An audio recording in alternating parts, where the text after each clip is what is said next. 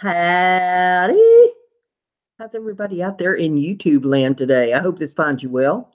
I hope everything is going fine where you are in beautiful weather.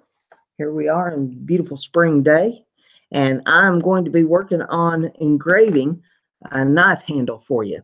What I have here, this is a Engrave knife, high quality stainless steel blade. I guess you can get these at www.grandway.ua. I don't know where I got it at particularly. Um, I collect knives. I got all kinds of knives, but I picked this one out because I wanted to do some engraving on the handle. And I will be muting for the engraving part of this because I know a lot of you don't like the sound of the drill. It sounds like a dental drill because essentially that is what the engraving tool is. This particular knife comes with a sheath here. It's just a nylon sheath, and it's a pretty little sheath. You should never store your knives in these sheaths. If you're going to carry your knife for any period of time, you can always put it in here, but you should never store a knife in a sheath because it makes the blade pit. Just so you know that, if you happen to have knives and they're in sheaths in a drawer someplace, get them out, check them out, polish up the blades, get the pits out of them. Now, whenever I'm working on a knife like this, I always bind up the blade on it because I don't want to get cut. Wrap good thick layer of paper towels around it and tape the dickens out of it so that I'm not going to get cut while I handle the knife. And I have cut out a couple patterns and put on here some Southwest type designs, kind of concho type designs. And this already has a hole through the handle on it where you can put a little hand strap or piece of cord. You could put parachute cord through there. You could use a leather strap, whatever kind of cording that you want to put in there in that if you wanted to. But right now we don't have any cord in this one at all. I'm going to engrave the handle on this. And I haven't decided if I'm going to engrave the blade yet or not. We'll just take one step at a time here with this. But I thought you might enjoy watching me engrave this handle on this knife. So with that being said, I'm going to see if I can mute the audio here and let you watch me get this engraved. So here we go.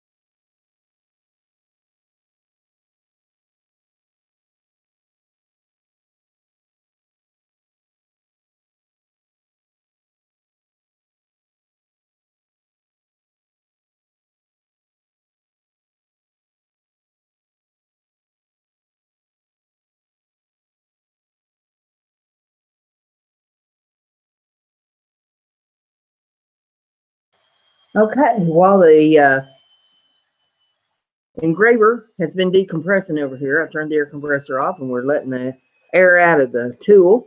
I went ahead and I took the pattern off of the handle, and there you see the pretty design that I've got on there. Now we could paint it or leave it alone. I think I'm going to leave it alone. I think it's pretty as it is.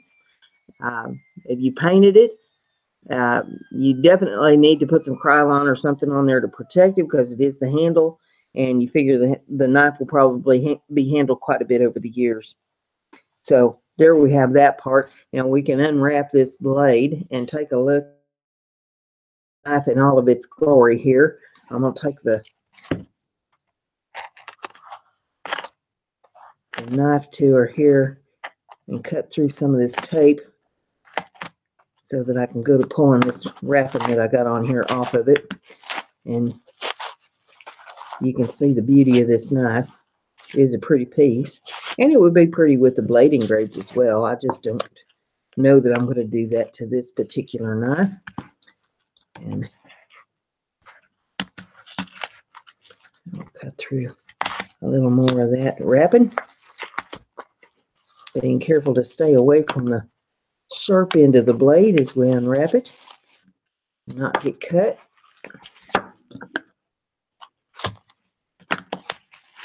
There we go, and there it is.